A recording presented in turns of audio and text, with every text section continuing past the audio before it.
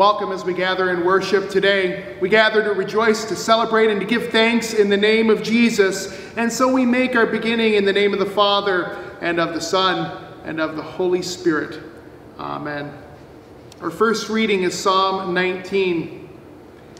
The heavens are telling the glory of God, and the firmament proclaims his handiwork.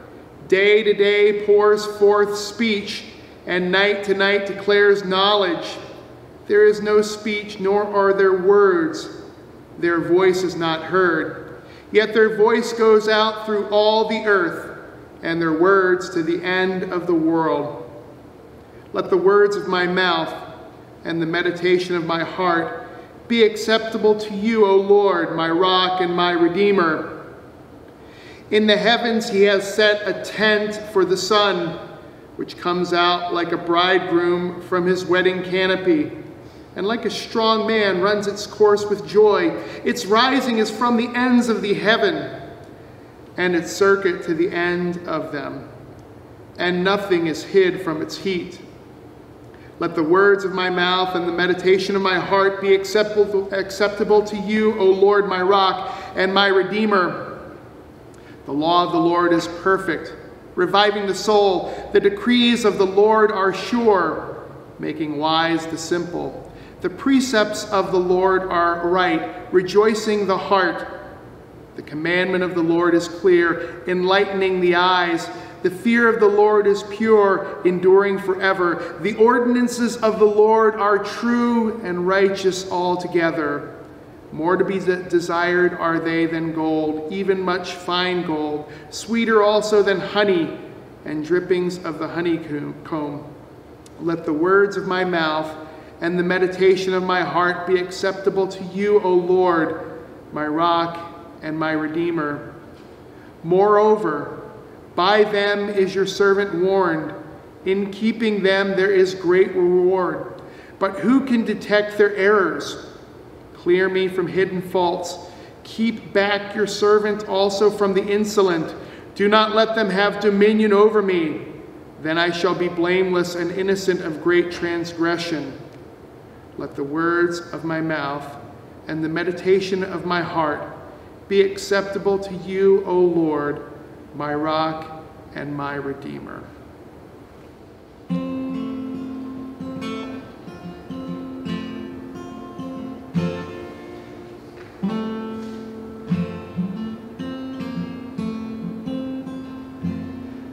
Almighty God, your word is cast like seed unto the ground. Now let the dew of heaven descend and righteous fruits abound. Let not thy sly satanic foe this holy seed remove, but give it root in every heart to bring forth fruits of love.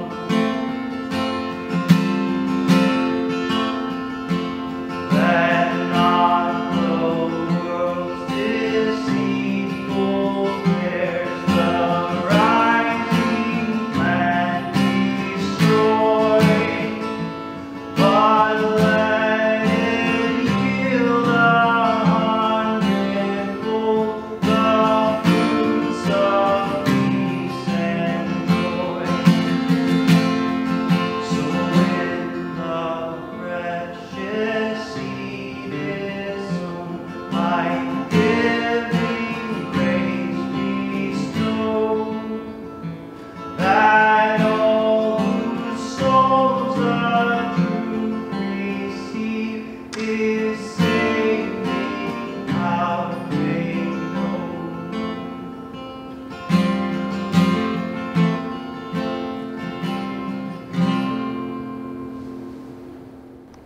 At this time, we confess our sins together and hear those words of forgiveness and absolution. If we say we have no sin, we deceive ourselves and the truth is not in us. But if we confess our sins, God, who is faithful and just, will forgive our sins and cleanse us from all unrighteousness. Let us then confess our sins to God our Father. Most merciful God, we confess that we are by nature sinful and unclean. We have sinned against you in thought, word, and deed, by what we have done and by what we have left undone. We have not loved you with our whole heart. We have not loved our neighbors as ourselves. We justly deserve your present and eternal punishment. For the sake of your Son, Jesus Christ, have mercy on us. Forgive us, renew us, and lead us, so that we may delight in your will and walk in your ways to the glory of your holy name.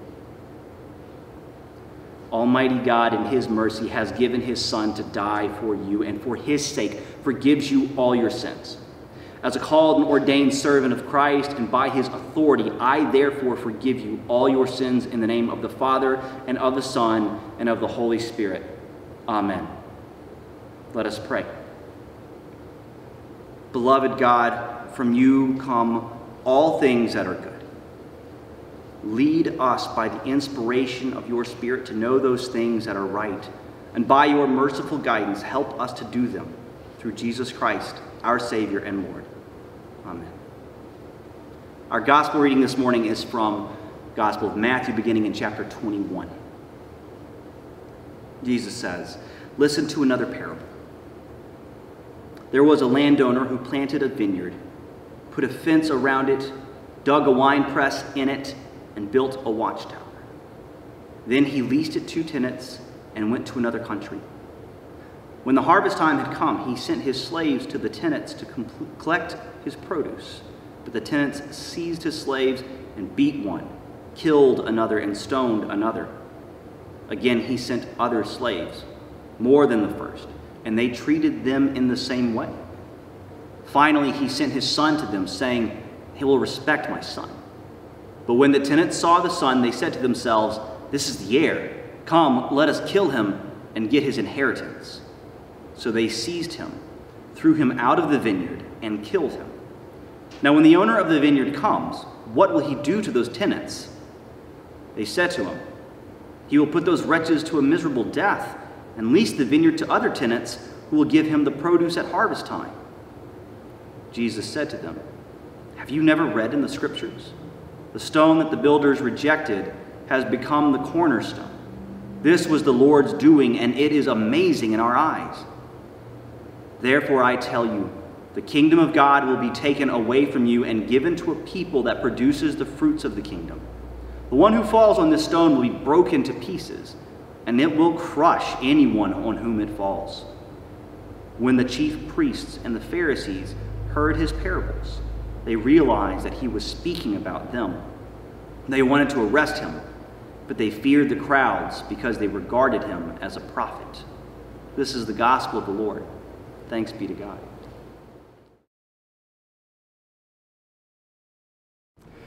At this time, we continue by professing our faith using the words of the Nicene Creed. I believe in one God, the Father Almighty, maker of heaven and earth, and of all things visible and invisible, and in one Lord Jesus Christ, the only begotten Son of God, begotten of his Father before all worlds, God of God, light of lights, very God of very God, begotten, not made, being of one substance with the Father, by whom all things were made, who for us men and for our salvation came down from heaven and was incarnate by the Holy Spirit of the Virgin Mary, and was made man, and was crucified also for us under Pontius Pilate. He suffered and was buried, and the third day he rose again according to the Scriptures, and ascended into heaven, and sits at the right hand of the Father. And he will come again with glory to judge both the living and the dead, whose kingdom will have no end. And I believe in the Holy Spirit, the Lord and giver of life, who proceeds from the Father and the Son, who with the Father and the Son together is worshiped and glorified, who spoke by the prophets. And I believe in one holy Christian and apostolic church. I acknowledge one baptism for the remission of sins, and I look for the resurrection of the dead and the life of the world to come. Amen.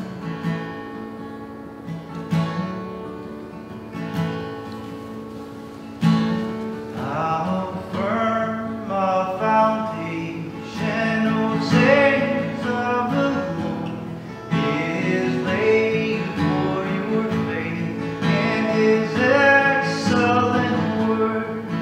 What more can He say than to you He has said? Who unto the Savior for refuge hath led?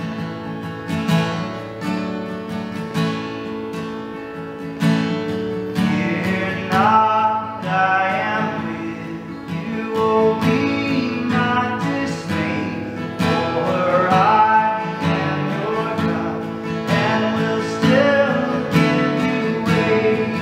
I'll strengthen you, help you, and cause you to stand, upheld by my righteous omnipotent hand.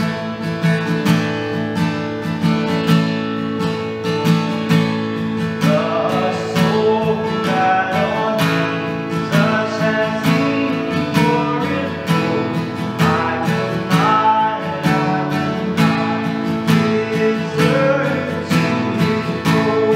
That soul, all hell should endeavor to shame, I'll never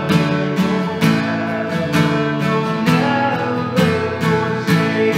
That soul, all hell should endeavor to shame, I'll never forsake.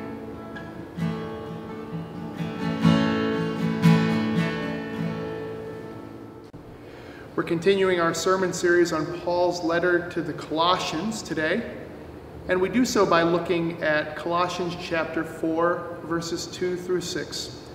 Let me share with you what it has to say. Picking up in verse 2, devote yourselves to prayer, keeping alert in it with thanksgiving. At the same time, pray for us as well, that God will open to us a door for the word, that we may declare the mystery of Christ, for which I am in prison, so that I may reveal it clearly as I should. Conduct yourselves wisely toward outsiders, making the most of the time. Let your speech always be gracious, seasoned with salt, so that you may know how you ought to answer everyone. Let's pray. Gracious and loving God, today as we draw near to the end of Paul's letter to the Colossians, I ask your blessing upon us. I pray that you would open these words, that they would speak to us, that they would cause us to grow in faith. And I pray that you'd use me to proclaim them clearly. Lord, I ask this now in Jesus' name. Amen. I can't help but appreciate some of the questions the Colossians must have struggled with, especially since they're at this very early time in their founding. I mean, some of the questions would have been things about Jesus' identity, about grace, about forgiveness, about how to live together as a community of believers. But I think one of the biggest questions that would have been on their mind is the question of what's next. What comes next? What should I do, they must have asked, now that I am a follower of Jesus? Well, Paul answers this question in our reading today. He does so by revealing to the Colossians, and to us too for that matter, that God calls us to be active in the mission of the church. So we are called to be active by God in the mission of the church. And Paul then goes on to share how exactly God calls us to be active in the mission of the church. So today what we're going to do is look at how we're called to be active in God's mission. As we do so, the first way God calls us to be active in the mission of the church is to pray continually. Paul says in his letter, pray continually. Verse 2 from our reading says it this way: continue on in prayer, keeping alert in it with thanksgiving. As I was driving the other day, it struck me that there are a lot of rules of the road. There are signs that tell us when to stop. There are others that tell us how fast we can go. There are also signs that tell us things like yield, which is really neither stopping nor going, but a little bit of both. And then there are lights that turn green to tell us we can go, and lights that turn red to tell us when we need to stop. And of course, there are the lights that turn yellow, which remind us to speed up to avoid having to stop for the red one. I might be a little hazy on that yellow one.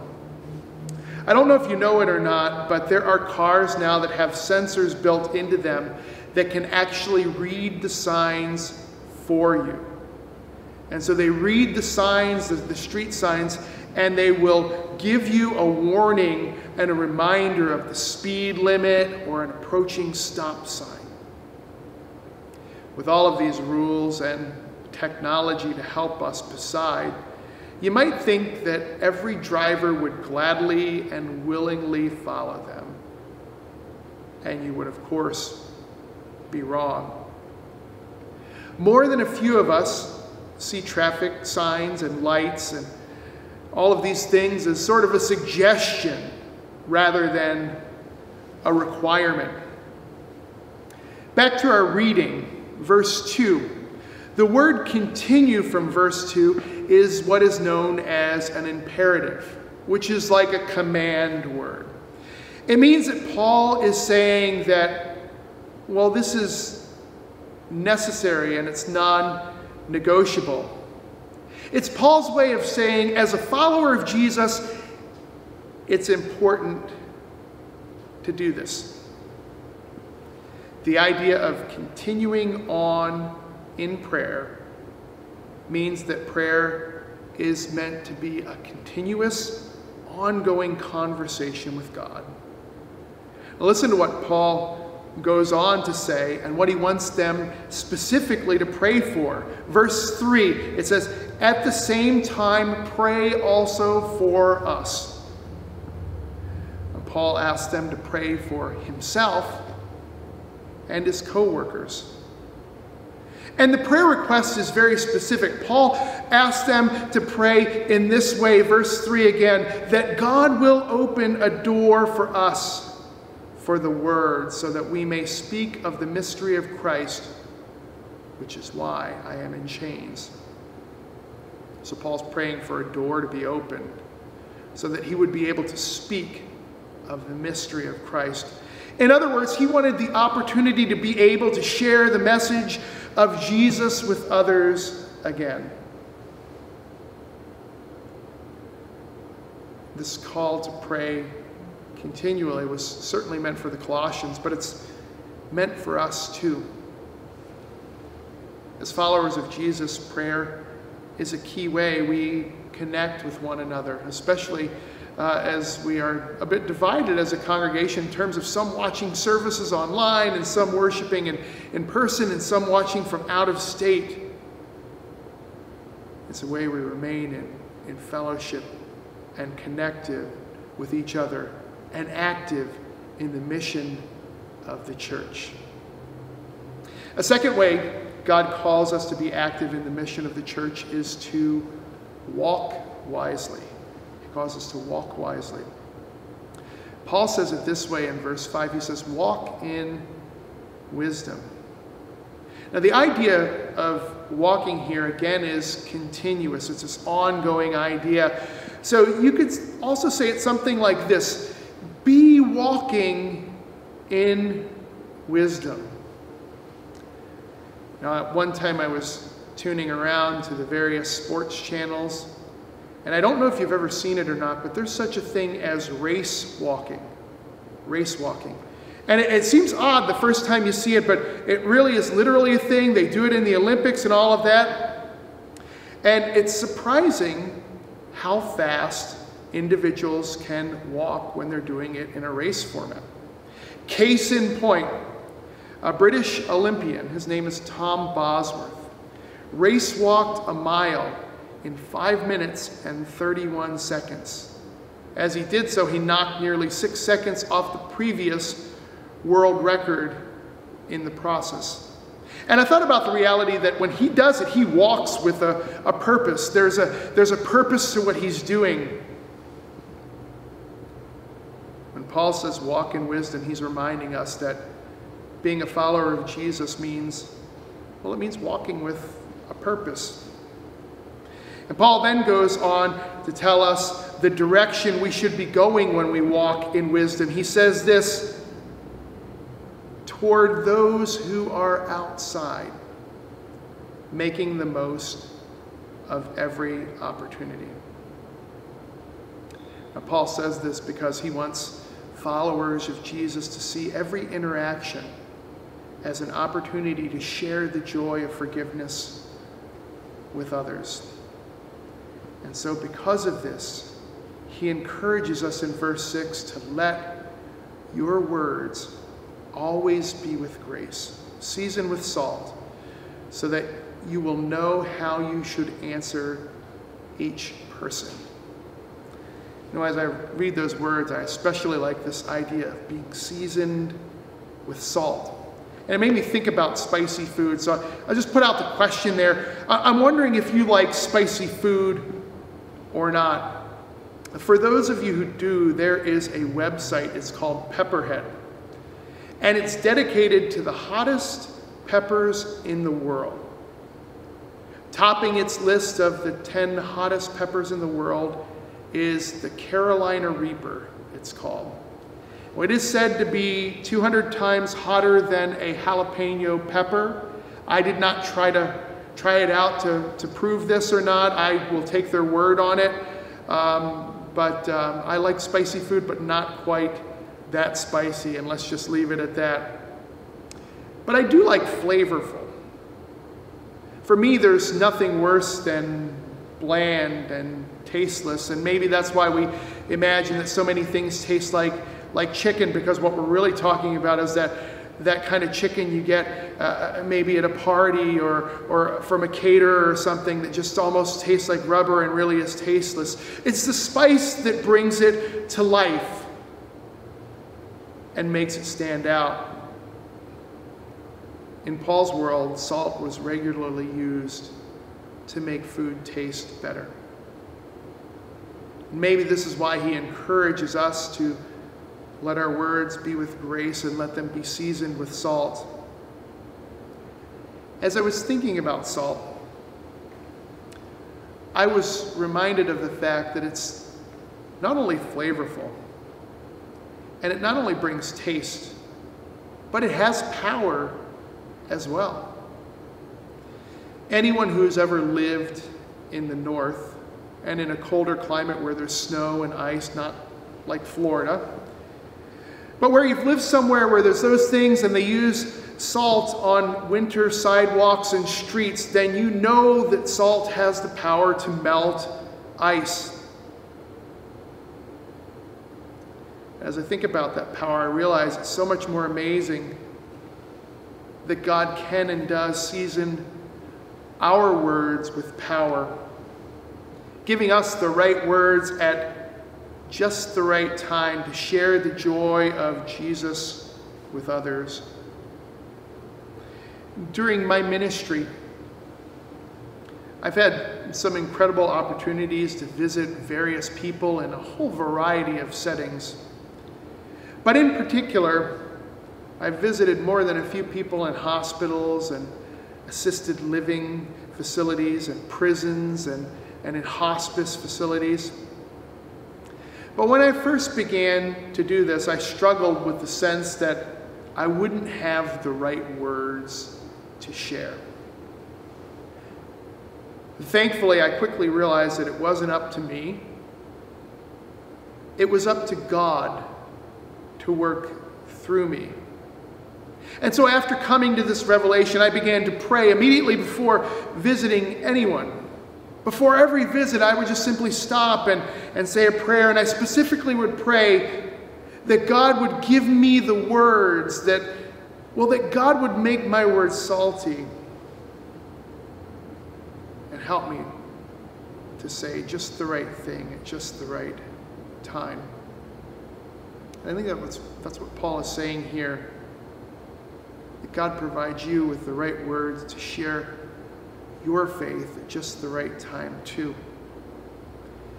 May the Lord make your words salty as you share the cross of Jesus. Let's pray. Almighty, gracious, eternal God, today we think about the mission of the church. We think about your call, Lord. We think about how you call us to do things like walk wisely as your people and to be about prayer as your faithful community. But we're reminded, Lord, that it's you at work. It's not us building your kingdom, but it's your kingdom built in your way, at your time, and you incorporate us to do that. And so strengthen us in this news, Lord, as we go in your name. We pray this in the name of Jesus. Amen.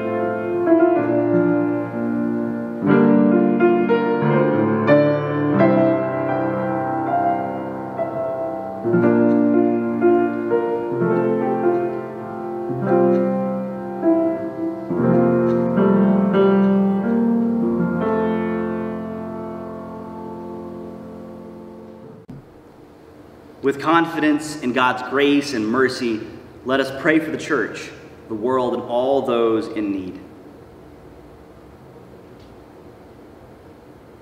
Holy God, you call us to work for peace and justice in your vineyard. Refresh the church with your life that we may bear fruit through work and service. Lord, in your mercy, hear our prayer. Thank you for the abundant harvest of the earth. Bless and care for those whose hands bring the fruits of the earth to the tables of all hunger. May we be inspired by your servants who cared deeply for your creation. Lord, in your mercy, hear our prayer. Curb the impulses of greed and pride that lead us to take advantage of others. Grant that world leaders seek the fruit of the kingdom for the good and welfare of all people. Lord, in your mercy, hear our prayer. Sustain all who suffer with the promise of new life. Assured of your presence, heal our pain and suffering, and equip us to embrace all bodies aching for wholeness of mind, body, and soul. We call to mind those who are struggling today, especially Sandy and Tom, who have both tested positive for COVID-19. And especially Tom, as he prepares for cancer surgery as well. Lord, for all of those who have tested positive for COVID-19, who have battled and are battling with it, and those who care for those affected by COVID-19, including Linda, as she struggles with the end-of-life care she provides. Lord, we lift up into your care Merta Martinez, who is in the hospital with heart trouble. We pray for recovery and healing, and all of those, Lord, who are hospitalized. We pray for your hand to move, Lord, for you to provide comfort, peace, and recovery. We thank you for those that have recovered, including Gary Hazlett. Lord, that there is a successful surgery, and we pray for a complete recovery. Lord, for those diagnosed with cancer and other diagnoses, including Ann Sluita, as she has been diagnosed with MDS. We pray for successful treatment and recovery. For those who hurt, including Sherry Mink, she recovers from neck and back injuries from an auto accident. And Lord, for Bill Mink, who is suffering from a serious bacterial lung infection. We pray for comfort there, and Lord, your healing touch. Lord, in your mercy, hear our prayer. We pray for all managers in our community and for all who seek employment. Give hope and future to those who lack meaningful work, those who have been marginalized or abused in the workspace, and those who desire new opportunities, including Fatima Rodriguez. Lord, as our country opens up, as our roadways open up, as states move into different phases, we pray for all those who travel, including Lloyd Barge, as he goes to assist in caring for his daughter. And Lord, we pray for protection and safe delivery of her twins. Listen as we call on you, O God, and enfold in your loving arms all for whom we pray. In the name of Jesus Christ, our Lord, who taught us to pray. Our Father, who art in heaven, hallowed be thy name. Thy kingdom come, thy will be done on earth as it is in heaven. Give us this day our daily bread, and forgive us our trespasses, as we forgive those who trespass against us. And lead us not into temptation, but deliver us from evil. For thine is the kingdom, and the power, and the glory, forever and ever. Amen.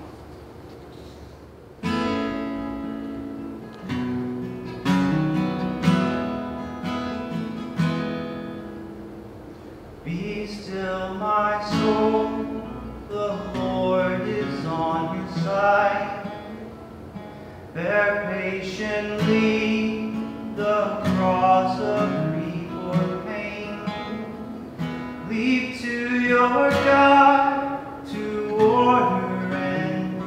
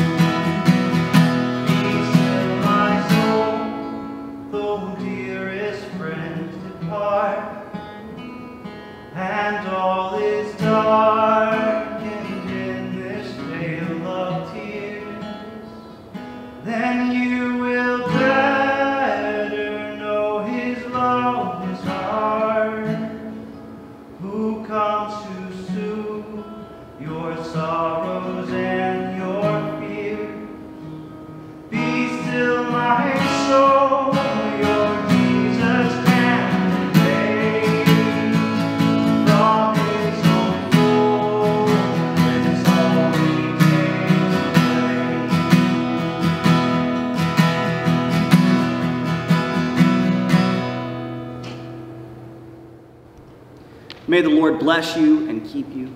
May his make his face shine upon you and be gracious to you. May the Lord look upon you with favor and give you peace. Depart in peace. Serve the Lord. Thanks be to God.